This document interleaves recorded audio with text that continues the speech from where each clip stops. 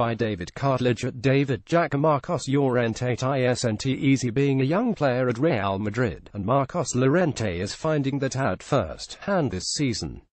After being lauded for his displays with Alaves last season, and then following it up with an impressive string of European U21 Championship displays with Spain, it was expected Llorente would find himself an important member of Real Madrid's first-time squad.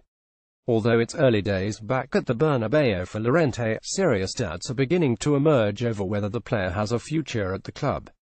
To add more fuel to the fire, Llorente's deal is running down and will expire in 2018. It will take something pretty special from the player to earn a renewal in the few minutes he is expected to be handed.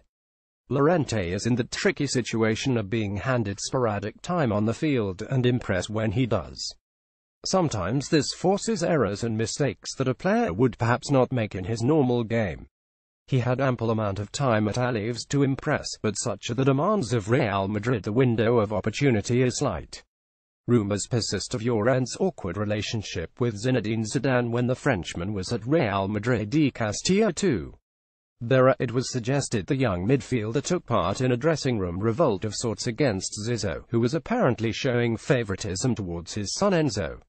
Llorente was sometimes used out of position at centre-back, rather than being deployed in what has become a familiar role of deep-lying midfielder.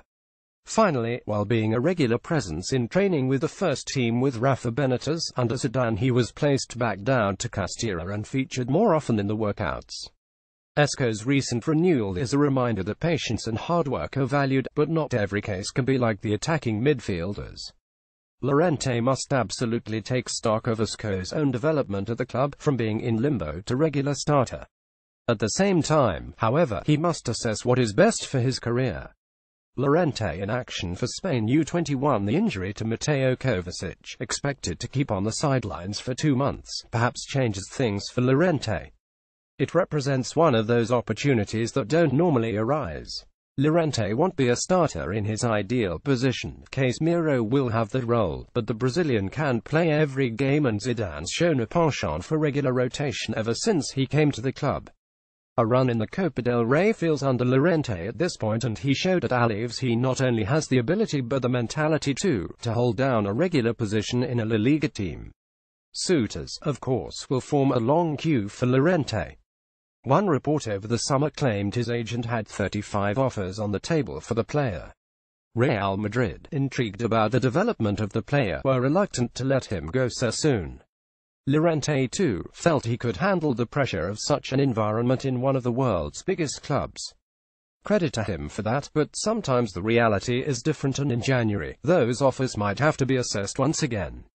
Kovacic will be back from injury and will likely know more about Zidane's rotation policy then, and where Llorente fits in.